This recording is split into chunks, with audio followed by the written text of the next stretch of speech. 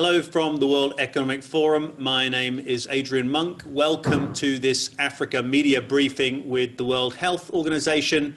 Delighted to be joined from Brazzaville in Congo by Dr. Matshidiso Moeti and her colleague, Dr. Michelle Yao. We'll also be joined for this call by the Minister of Health and Population from the Central African Republic, the Honourable Dr. Pierre Sumse, by Patrick Youssef, the Regional Director for Africa with the International Committee of the Red Cross in Geneva, and from Dadaab camp in Kenya, Adio Achul Diyu Kweth, who is a South Sudanese refugee. Of course, we want your questions. Please use the Q&A function on Zoom to get them over to us. But we'll start, if we can, by talking to Dr. Moeti and getting an update on the very latest situation across the continent. Dr. Moeti. Yes, thank you very much, Adrian. It's my great pleasure to be joined by the Honorable Minister of Health and Population of the Central African Republic. Bienvenue, Monsieur le Ministre, and the Regional Director for the ICRC in Africa, and by Ms. Adieu Achul Dieu Kweth, young lady, refugee and university student, to discuss the impacts of this pandemic on people living in very challenging, difficult, and precarious settings, and the urgent need to improve fooding for COVID-19. Sub-Saharan Africa hosts more than 26% of the world's refugees and around 19 million internally displaced people who have fled their homes due to violence and conflict often. During this global crisis, these are among the most vulnerable people in the world to the COVID-19 pandemic. Due to challenges in accessing some of the difficult and humanitarian settings, cases of COVID-19 are possibly underreported, and public health capacities for surveillance, testing, isolation, care, and contact tracing are being scaled up wherever it's possible. In Ethiopia, for instance, community engagement, including in surveillance and infection prevention and control activities, is ongoing in all the refugee camps and sites where internally placed people are living. In the Democratic Republic of the Congo, in complex settings in North and South Kivu and Ituri provinces, laboratories are equipped to diagnose COVID-19, building on capacities strengthened during the Ebola response. I'd like to mention here that the government and partners in the DRC, while responding to COVID-19, are also dealing with an Ebola outbreak in the Equator province. You'll recall that's where we had an outbreak 2 years ago. There are now 56 cases, and this is of great concern, particularly as it is now surpassing the previous outbreak in this area, which was closed off and controlled at a total of 54 cases. Some cases are located in remote areas surrounded by rainforests, demanding additional capacities and resources for the response. And this just illustrates the fact that countries have to, at the same time as responding to the pandemic, then deal with other health problems, epidemics. Returning to humanitarian settings, in the crowded and sometimes very low resource settings, such as camps and settlements, the basic preventive measures for COVID-19 of physical distancing and frequent hand washing can be incredibly challenging to implement. WHO recommends health screening for new arrivals, temporary isolation facilities for suspected cases, adapting activities like food distribution to limit gatherings, and strengthening infection prevention and control practices, including ensuring access to water supplies and hand washing stations, and importantly, ensuring essential health services for other diseases and conditions continue to be provided. This week, the United Nations will launch an update to the Global Humanitarian Response Plan to scale up access to life-essential services for health, water and sanitation, and food and nutrition for vulnerable populations. This action is urgently needed. Already, funding shortages have resulted in reduced food rations in some settlements and imminent threats of increases in acute malnutrition, stunting, and anemia. As the reported COVID-19 cases on the African continent pass 640,000, with 14,000 people having lost their lives. Global solidarity is needed more than ever in fighting this epidemic. And I'd like to just say here that we are seeing many governments ease the lockdown measures that had been put in place and bought some time in scaling up the public health capacities. So we should be expecting that in some countries there will be an increase in cases, and we will all have to work together to then control what happens as far as those increases are concerned. For at least 3 months now, vulnerable communities have been experiencing socioeconomic difficulties exacerbated by COVID-19. It is in the interest of peace, international security, and equity that all countries and partners do more to assist the civilians affected by the violence and conflict. I therefore call on all parties to conflict to implement the UN Security Council resolution on COVID-19, focusing on our common enemy, the virus, and ceasing hostilities. I have to say here that we have a formidable ally and leader in Honorable Minister Somse, who has actively pursued using health as a bridge for peace in his country in the last couple of years. So I look forward very much to our discussion today, and thank you once again for joining us. Thank you, Dr. Moti. Minister, can I turn to you in the Central African Republic, and could you give people on the call an update and an overview on the situation that you're dealing with there? Thanks a lot. Thanks, Dr. Moiti, for your leadership. It's with great pleasure that I'm responding to the request of Dr. Moiti, my friend and sister, the Director Regional of WHO for Africa. I'm happy to share with you our perspective on how the novel coronavirus is affecting my country and the challenge that the country is facing as a country in post-conflict situation. The first case of COVID in the Central African Republic was detected on 14 March. It was a case coming from Italy. Until end of April, we were facing sporadic, mainly imported cases from Europe with some limited local transmission in the capital, Bangui. And we started to screen systematically travelers at the road checkpoint. Unfortunately, we were not able to maintain the benefit of those screening at the main airport, while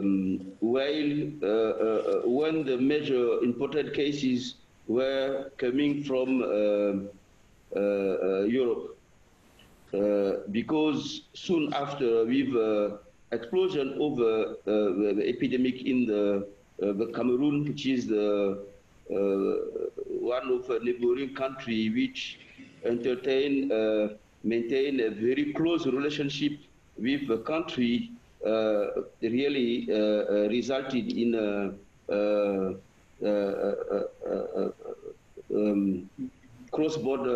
huge cross-border transmission with many cases coming by road from Cameroon. This has resulted now in an explosion of the epidemic, which has now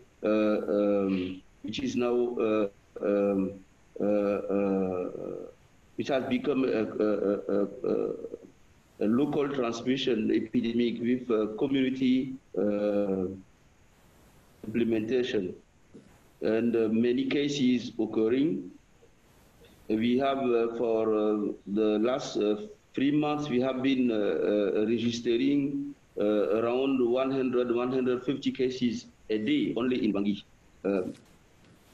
Now, we have been working according to WHO recommended strategy, which is to isolate, test, care for cases, and trace.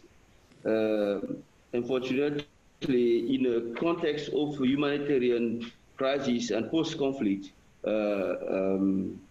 it is difficult to confine people. So the main measures that are implemented in Western countries, which are essentially based on confinement, could not be implemented in the country here. And Now, what we are doing is to really do the politics of our means. This politics is based on, first, the challenge for implementing confinement. That is due to many factors, cultural factors. For example, people continue to organize funeral. The second one is people continue to go to market because we don't have supermarket like in Western countries where you can regulate, where you can implement distancing policy. We don't have masks at the disposal of everybody. So what we have decided to do is to have a very unique approach, which is to concentrate mainly on preventing death, because what we have seen is that an increasing number of deaths, with most of them happening in the community because of delay in transfer to the hospital, or because of denial. The denial is still huge. Recognition of the epidemic is still just among a very small number of people. So what we have done, and you have a huge COVID is happening in a context of a very weak health system, and many diseases, an epidemic of non-communicable diseases, which are the high risk factors for COVID, for mortality, hypertension, diabetes, sickle cell, and not to mention that half of the population is suffering of chronic malnutrition, which means an important factor of vulnerability. If you consider that one of the major mechanisms by which people are dying of COVID is lack of oxygen. And half of the people are living in a humanitarian crisis, a humanitarian situation. Almost 2/3 of them, 1/3 of them in displaced camp. So what we have done is to really focus on looking for those who are at high risk and making sure that they are detected early enough, and brought to hospital in order to avoid them having complications. And one thing that I want to mention before I end this overview is that as a country in crisis, we have, in the context of this global solidarity that of COVID, we are really experiencing a real challenge in accessing supplies. We have been functioning so far thanks to Chinese donation.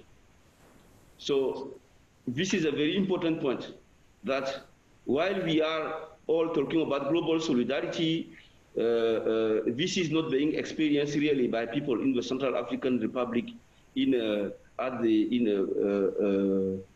way that it is actually presented. My recommendation here is that it is really important that this conversation results in greater sensitization and advocacy for small and fragile states like the Central African Republic, so that we can access supply, we can access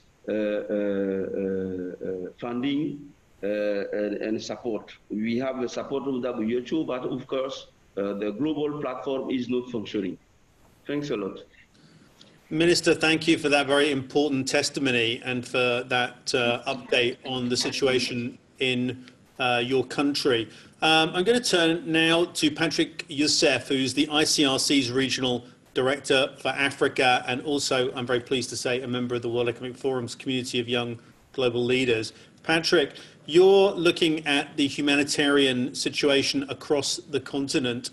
What is the situation that you're seeing from your position? How is the ICRC making sense of what's happening to very vulnerable people who are now facing this additional burden of a pandemic? Sure. Thank you, Adrian, and I'm very honored to be on this panel with prominent speakers.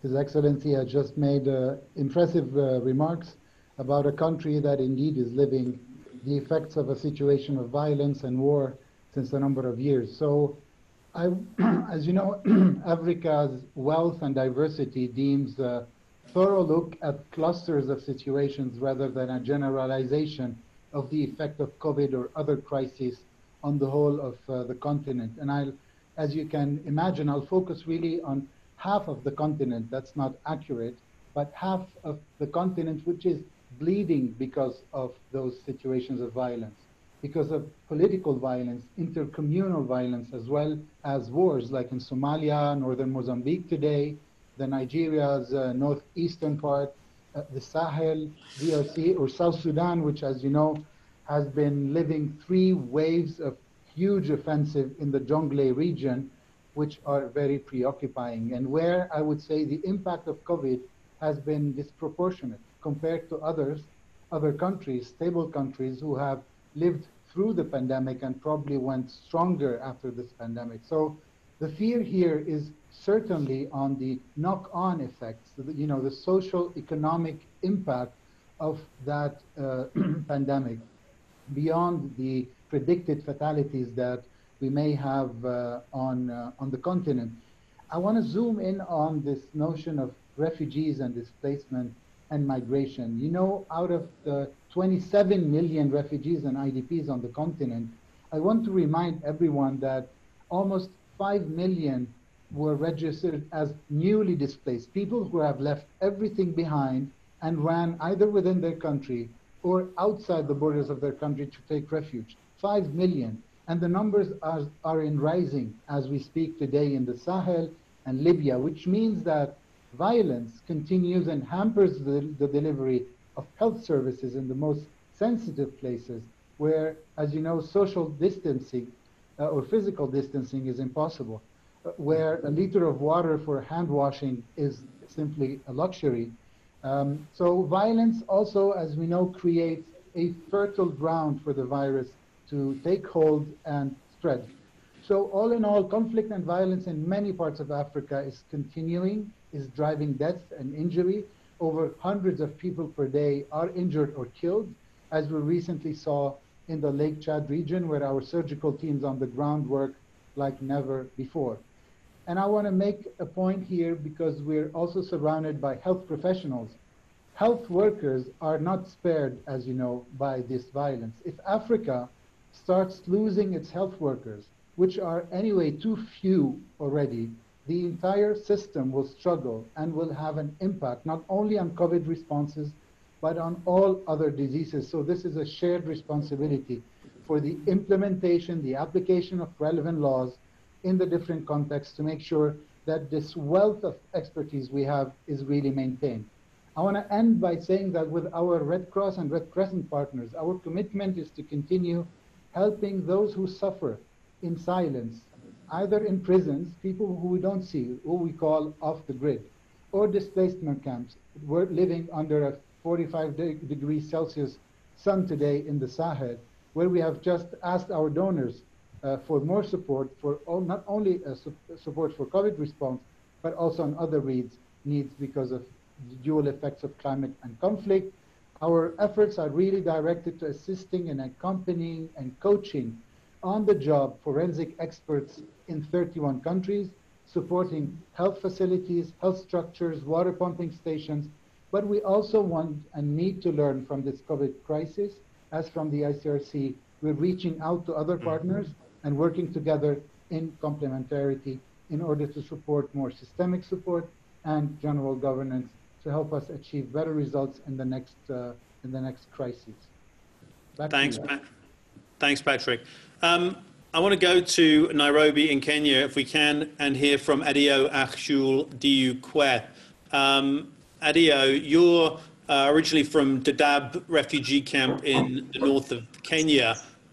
which is the size of a reasonable city, in fact. How are people in camps like Dadaab coping with the pandemic situation, given the incredible limitations that Patrick's just outlined on health, on water provision, on sanitation? How are they managing? Thank you so much, Mr. Andrea.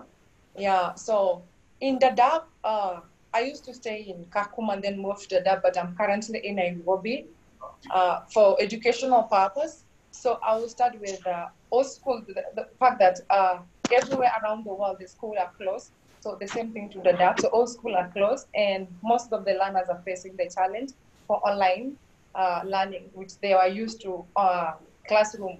So it's a bit challenging. And the other thing is the business have declined because of inflation. For example, we used to buy 1 kg of beans was 100 shilling, but today it's more than that, it's 200 Kenyan shillings.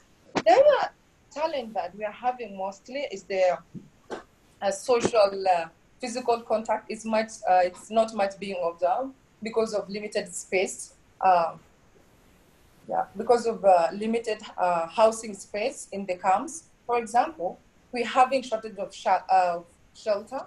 Most of the youth are sharing the rooms, which make it hard for obtaining social physical contact. The other thing is increase of teen pregnancy, not only in the camps, both camps, that is Kakuma and Dadaab, but also in the nation, across the nation, that is in Kenya. The other thing is increase in crime because youth are idle. They have nothing to do. They're just indoors, and that thing is bringing issues like somebody thinking of like, I don't even know how I'm going to support myself. So they are resulting in stealing. With that one, we have UNHCR and other agencies coming up with how to help us, the refugees in both camps, that is in Kakuma and Dadaab. So the UNHCR has collaborated with Kenyan government to make sure that whoever visits the camp, that is in Dadaab or in Kakuma, should go for a isolation quarantine area for 14 days, and and before being released to the community, they have to go through a thoroughly test that is either you are positive or negative. If you are negative, then you will be released into the camp after that. If you find that you are positive, then they will have to take you to hospital whereby you will be treated. Both host communities and refugees are working together to achieve this. The other thing is humanitarian agencies have set up hand wash and sanitization in the entries of each block and marketplace. And in addition to that, each household is having a sanitation station in their own compound to make sure before you come into their compound, you have to wash your hands. After getting outside of the compound, you have to wash your hands. The shopping place, that is the marketplace, is free. There's that freedom of movement in the camp. You can go to the market and come back. There's no that total lockdown in the camp. Because it's only coming in the camp is an issue, but inside the camp, you can go to the market freely and come back. The other thing is the UN and local communication companies have collaborated to make sure the refugee students can gain access to learning online by providing affordable data bundle, that is for the tertiary level scholars refugees, that is in higher education of university. And for the primary and the high school, that is the secondary school, the humanitarian agencies have distributed radios and tablets to learners for easy accessing the education program. The radio only works with energy, that is the solar. It doesn't need electricity or battery. It's actually very easy to use. The other thing is the refugees themselves are helping in the fight of COVID-19. Some refugees are helping in the fight of COVID-19, sponsored by, for instance, some sponsored by Albert Einstein German Academic Refugee Initiative are distributing some masks and food items, not only to refugees, but also to the host community, both in Nairobi, Kakuma, and Dadaab. Right. Thank you so much. Thank you very much, Adia. We can take some questions now, and I think we can go live to Cara Anna from the Associated Press in South Africa. Hi, can you hear me okay? We can hear you. Hi, thank you for this. Dr. Somse, when you say the global platform for supplies is not functioning, can you explain what you mean by that and give more details? And a second question is for any of you. What are the most striking examples of stigma you've encountered, and how is that challenging your work in this pandemic? Thanks. Minister, can we just turn to you for the first question? Yeah. Platform, as I said, I don't know how it is for other countries, but first, we were not in the list of priority countries, and so this has resulted in the us being completely overlooked in the the chance for access to possibility for purchasing good. The second one is we have through WHO all the supplies, all the equipment and tests, and we are still waiting. We are waiting because I believe that this is due to global competition, which is well known, which we can't understand. We can't understand because we keep hearing on the radio that, for example, in the UK, or in a similar country, you have around thousands of millions of tests being conducted every day. But here, we are dealing with hundred of tests, barely 200 tests every day, and we are in a scarcity, misery of tests.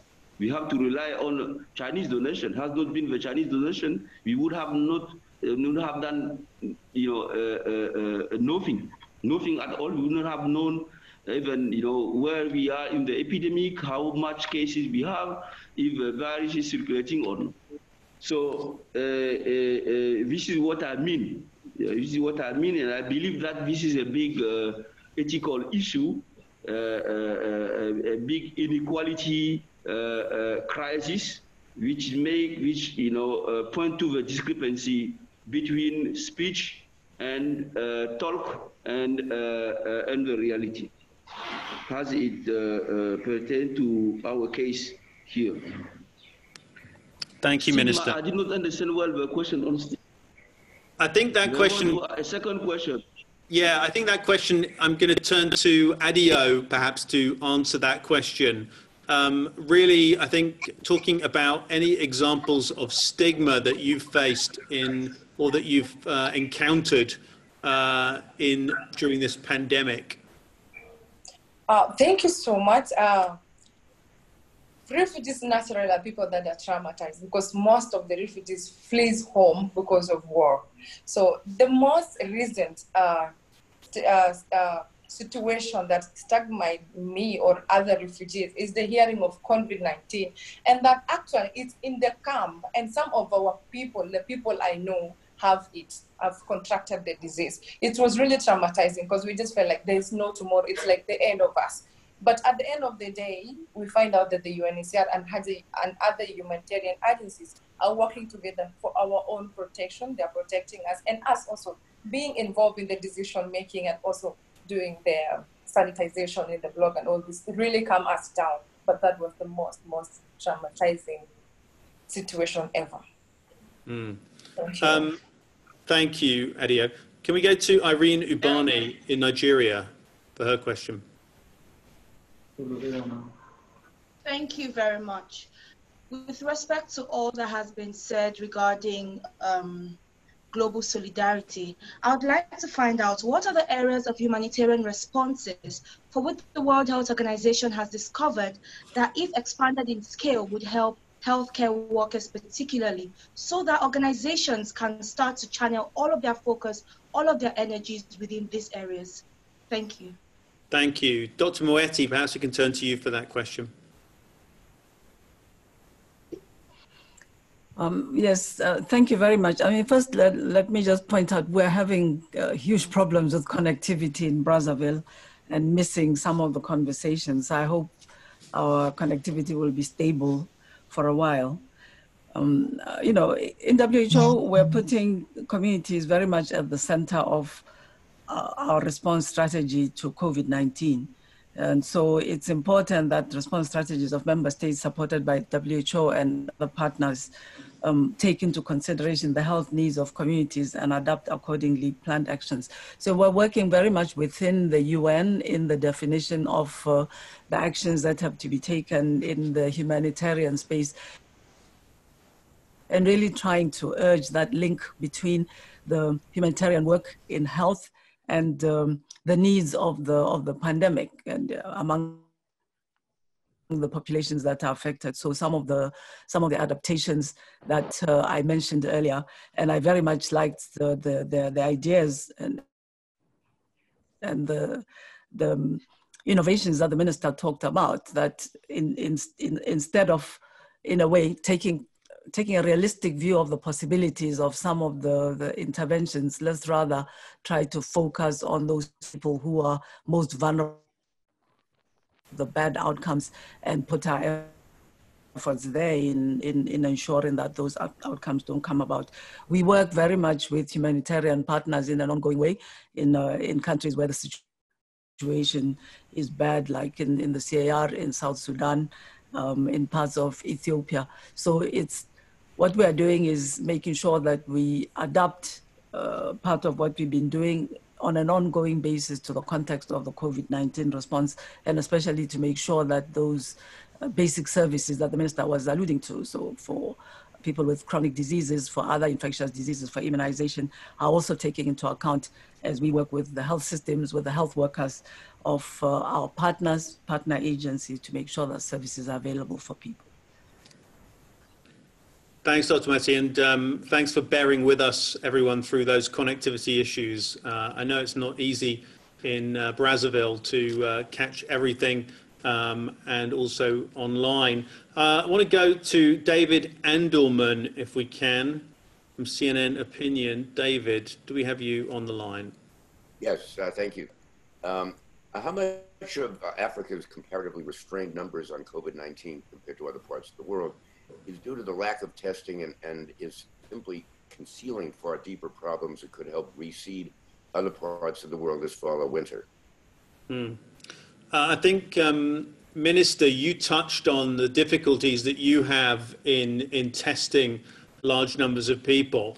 Perhaps I can turn to you first for an answer to David's question. And he's asking, is that lack of testing hiding a much bigger public health problem? What's your perspective? Dr. Samsay. Yes. Can you hear me? We can hear you. Thank you.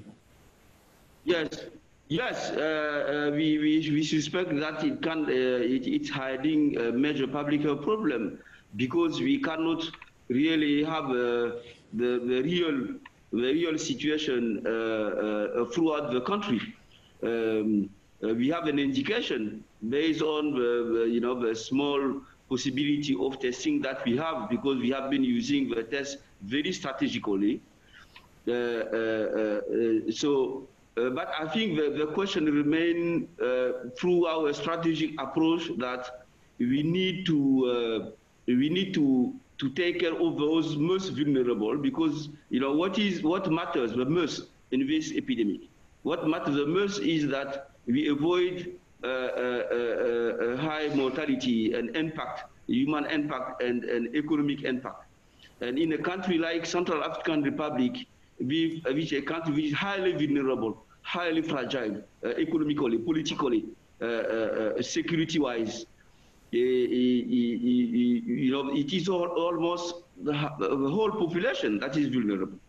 And among them, those who are the most vulnerable, having those comorbidities and those diseases. So if you could have a possibility for testing them, at least testing those testing half of the population, which is the third of what the amount of testing done in the UK, or I don't know how many million it is being done now in the US.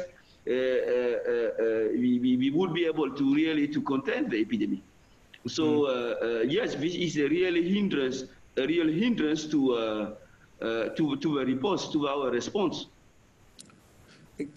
Thank you, Minister. Dr. Moeti, given the constraints that we've heard of from Minister Sumsay on testing, how concerned are you at the WHO that we're really missing out on the vast extent of this potential problem?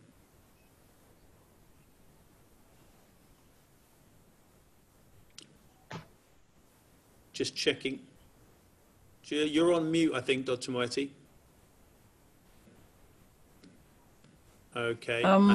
Okay. Yep. Yes, thank you. Our connectivity really is problematic. I just want to check that you can hear me. We can hear you, thank you. And I don't know if you caught the question there, which was about, is the lack of testing hiding a much bigger problem across Africa? The minister talked about his problems with testing large numbers of people. Yeah. Yes, I mean, I think there's no doubt that the lack of testing kits is, particularly in some of the low-income countries that are very much dependent on international support for procurement, but increasingly, although in other countries who can afford to pay but don't have access to the supplies, there is some degree of underestimation of the cases because the testing then is limited to those who are exhibiting symptoms in most of the countries, who are coming to a health facility. There's been some attempt in some of the other countries to try and promote early testing, people who have been contacts of others to come forward themselves and be tested. No doubt that there is an underestimation. But we've seen that in some of the countries that have managed to increase their testing capacity, it's not in all countries that you get then a commensurate increase in the proportion of tests that come back positive. So there's a diversity of in the situation.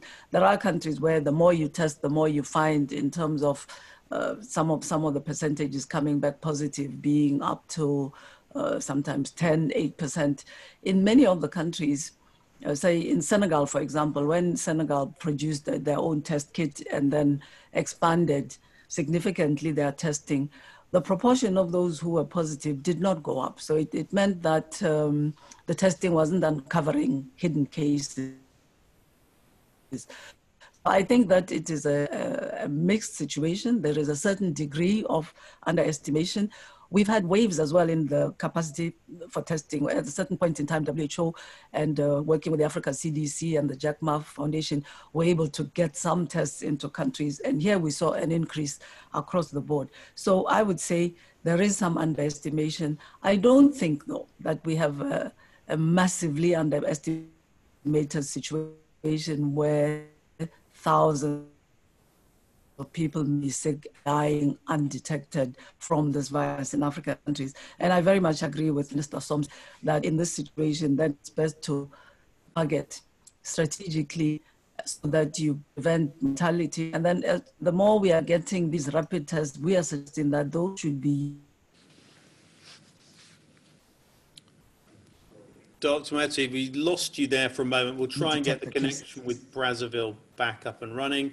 In the meantime, can we go to Mike Mwaniki from Kenya Media Services?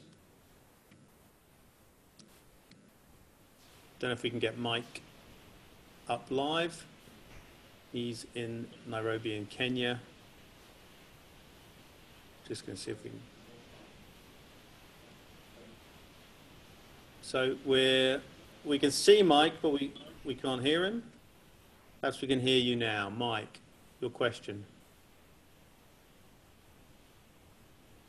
No, we're still struggling. We're having a real connectivity day today.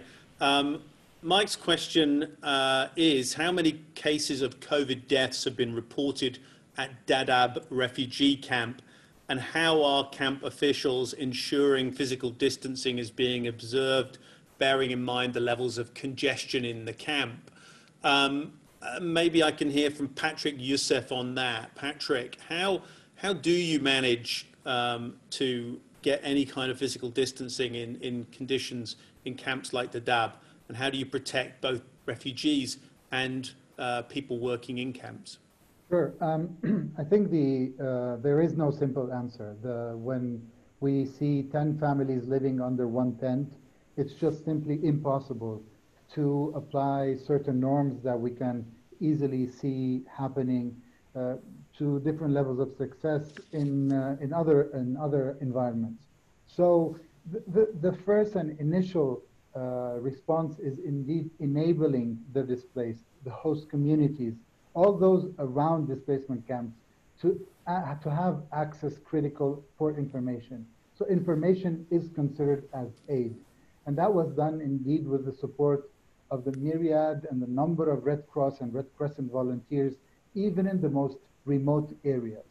I would say also that there has been infection control measures that were put in place in these camps, where we had distribution of hygiene kits and other forms of assistance to enable those people living in these places to get the proper preventive measures right. And I would say the third is adapting our food assistance, because that hasn't stopped, or any other form of assistance, to respect these preventive measures. So meaning including during distributions of food assistance or water supplies, etc., that these measures are being respected. But I would say again that for many, these measures have been implemented. Some cases maybe have occurred, but we don't know all the truth. And it's true that as Dr. Moetti has mentioned, we don't own all the truth, but we do try to do, even in places of detention, as those, ferry boats where one case is detected, the whole boat is basically infected. In these places where physical distancing is impossible, information has been considered as a major vector, passing on the information in local languages as we did, in local languages with local radios, in order to create proximity, and most importantly, learn from other crises that we had to live through in Liberia or in the DRC, related, for example, to the Ebola crisis. Thanks for that. Just very quickly, before going to Adio, I just want to take Kevin Kelly from the Nation Media Group in Kenya. Kevin, can we just get your question in? Yeah, are you able to hear me? Yeah. Okay, great. So thanks. My question was similar to the one just asked about the extent of the cases in Dadaab. I'd like to ask the refugee woman herself, to what extent is the UN being forthcoming with reporting on the infections and the death rate in Dadaab? The last I saw, which is about a month ago now, the UN was saying there were 9 cases in Dadaab, which seems kind of low given the situation in Kenya and throughout Africa generally. Do you have any information on that? Thanks. We'll ask Adio. Thanks for that.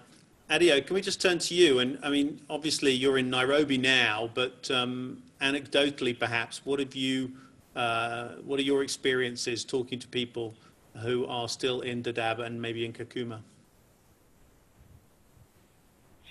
Yes, thank you so much. I'm communicating, actually do communicate with those in Kakuma and those in Dadaab. Yes, I have a family in Dadaab, so actually we all know what is happening in Dadaab and in Kakuma. And yes, it has been reported that in Dadaab we had 9 people. These are people who are coming in from Somali. They were put in a quarantine for 14 days, isolated area. And after some time, they have to go to test before they were released to the community. And at the end of the day, they were positive. It was too fast, and then the rest joined in with the positive results. So they were put into a quarantine place, isolated place for medication. And so far, so good, everything is fine. They have recovered, and we don't even have any case at the moment in Dadaab. The same thing to Kakuma. The people that the case we had in Kakuma, these are the new arrivals who are coming from the other part of Somali, going into Kakuma. They're also put in quarantine for 14 days, isolated place. So when they tested positive, they were taken to hospital, and so far, 2 have recovered and they have been released to the community. So I think the medical facilities, being a UNHCR and the the Kenyan government collaborating together with the refugees as well, it's actually bringing a very positive image to the community and also to the humanitarian agents. So I can just in all that everything is fine, everything is being catered for. Thank you. Thanks very much. Et pour nos auditeurs francophones, est-ce que c'est possible que Dr. Yao nous donne une sommaire en français avec les développements nouvelles? Excusez-moi pour mon français. Merci beaucoup. Le français, il est parfait.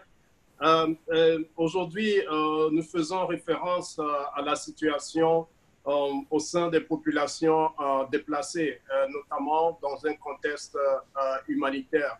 Et dans cette situation, évidemment, l'aspect de Covid constitue un enjeu majeur.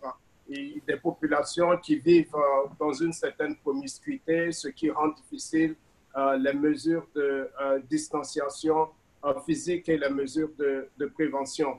Et donc, cela exige une approche particulière, notamment l'augmentation de l'appui sur certaines mesures comme les points de lavage de main, l'accès à l'eau potable et possiblement aussi la distribution de certains intrants comme les savons et si possible des intrants comme les masques. Cela a été fait par une agence sœur IOM au niveau du Kenya. Il y a aussi que le Covid limite l'accès à certains services de base et donc cela exige aussi une certaine mobilisation pour qu'on puisse continuer à avoir accès à des services de base comme le traitement, par exemple, de certaines maladies, comme aussi des services de vaccination. Et donc, ce sont tous ces aspects-là pour lesquels une mobilisation est nécessaire. Au niveau de l'Afrique, on a une augmentation de cas. On a dépassé les 600 000 cas, les 13 000 décès. Et donc, il y a une certaine variété au niveau des pays. Et pour ces pays-là, certains pays ont un accès limité à des intrants comme des intrants de laboratoire, comme Monsieur le ministre de la Centrafrique l'a évoqué. Et ceci exige aussi une certaine mobilisation et solidarité. Et l'OMS travaille avec certains partenaires pour répondre à ces besoins critiques. Voilà comment on peut résumer le débat qui a eu lieu depuis le début. À vous. Merci beaucoup.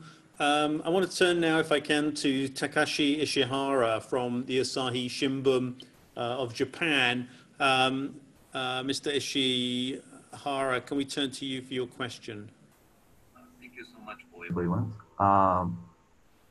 My question is, under the current situation of coronavirus, I believe the refugee or IDP camps are one of the most difficult places to prevent the infection of coronavirus.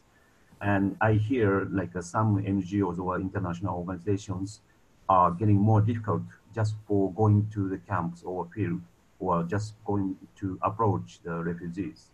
So in that situation, how has the international organization like UN, NGO, or International Red Cross has changed the way of approach or operation and support for them after the outbreak of coronavirus?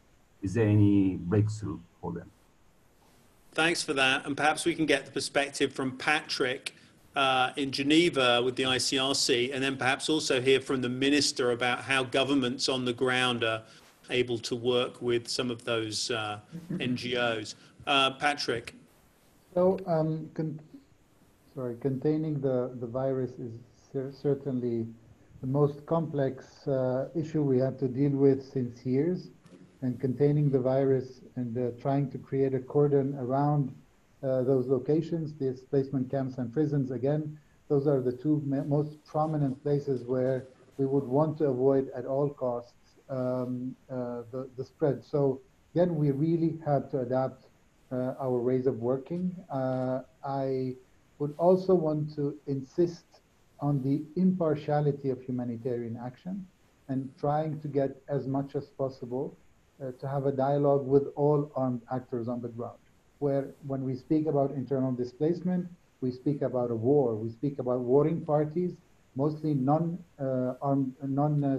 armed groups with whom the ICRC, with which the ICRC wants to continue having a dialogue to get access not only to the camps close to the capital, but also to the most remote places where COVID and the notion of COVID and the definition of COVID is honestly not even known, and where the humanitarian needs have been on the increase.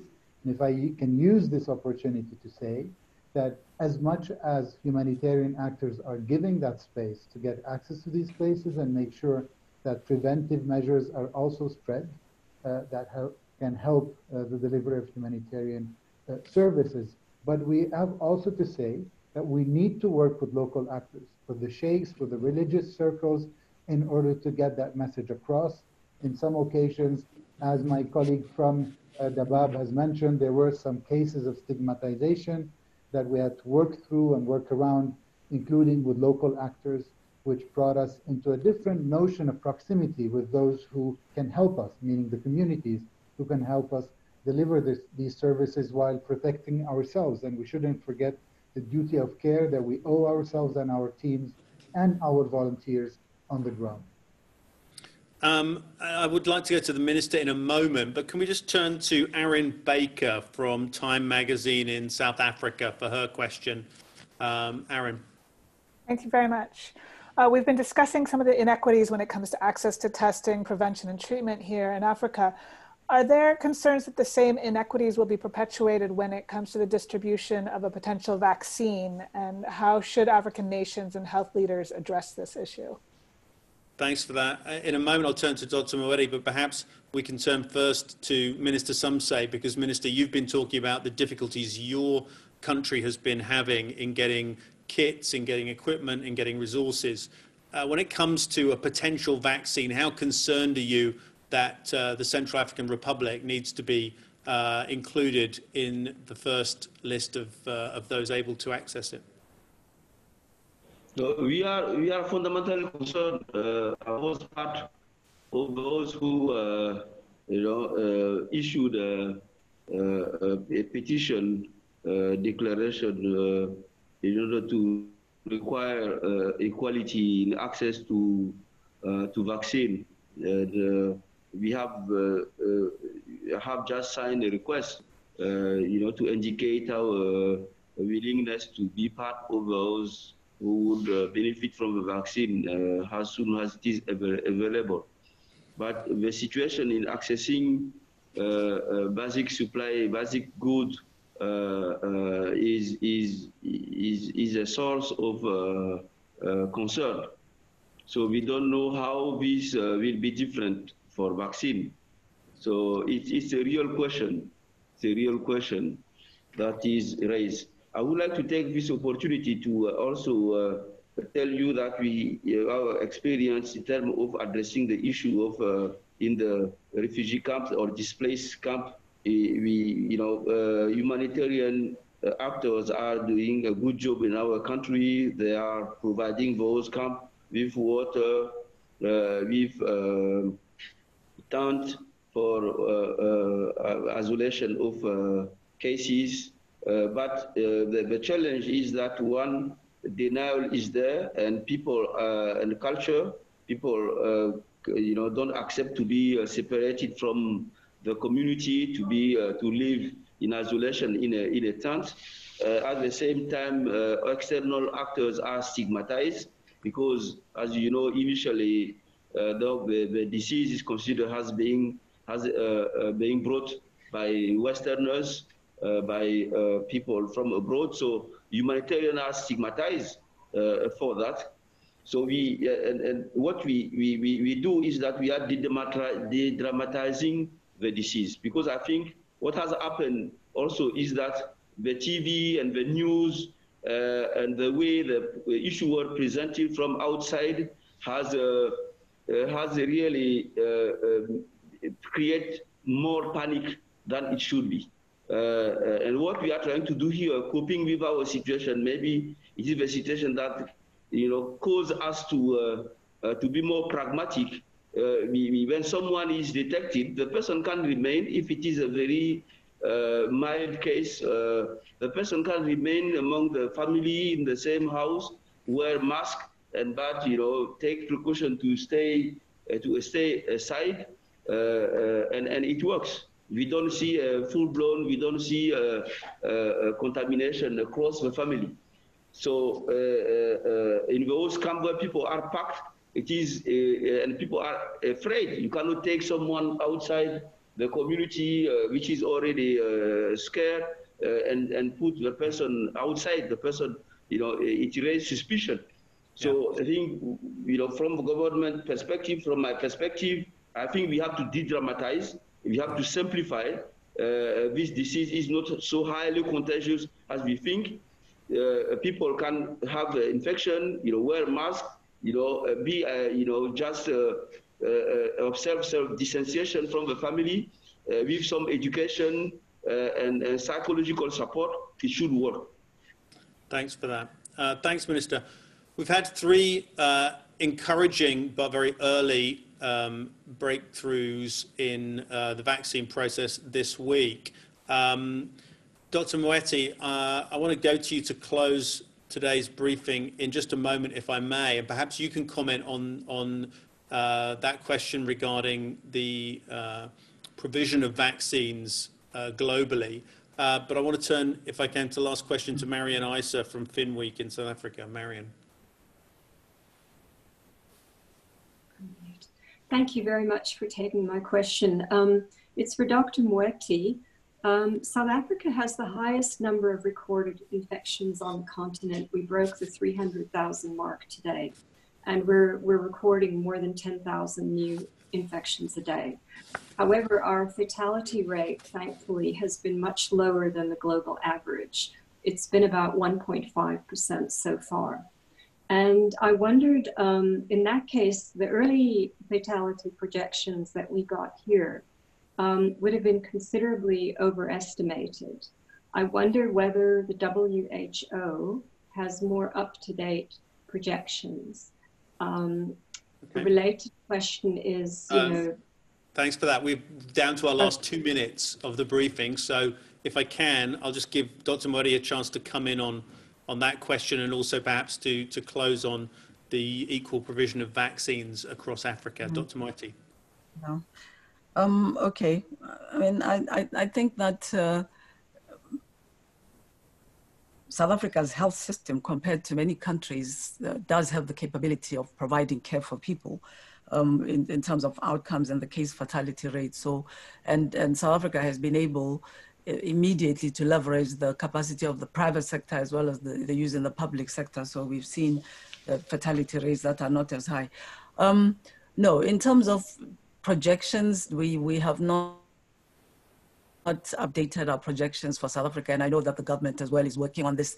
I've heard Slim and even the minister saying, well, they're hesitating to put numbers to things, but they think that it's going to peak around September. I've not looked at the numbers at which they think they will peak, so this is something that we will work on, but it's clearly a very serious situation, which is essentially driving the pandemic in the region at the moment. So it's more than half of the cases that we're seeing in Africa. As far as vaccine access is concerned, I think this is a concern. This is a concern for us as well as for African governments and as well for partners. So there are certain actions being taken. Gavi, working with other international partners and WHO, has devised a means of trying to,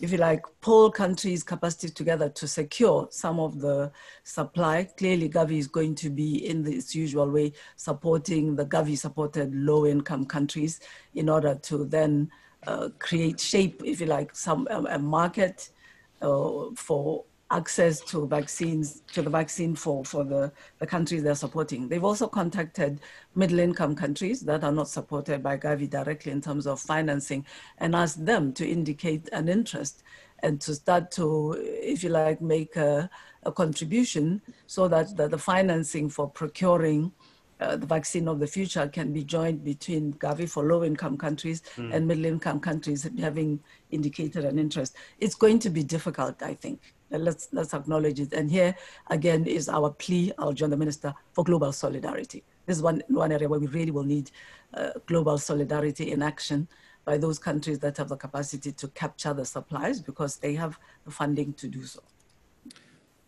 Dr. Moeti, thank you very much. We've come to the end of today's briefing. A big thank you to Minister Sumse for joining from the Central African Republic and providing a very pertinent update on the reality of the situation that he and his country are experiencing.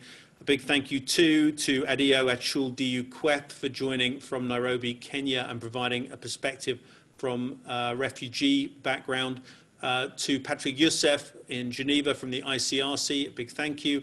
Thanks most of all to Doctors Moeti and Yao for battling connectivity to stay with us for the full hour.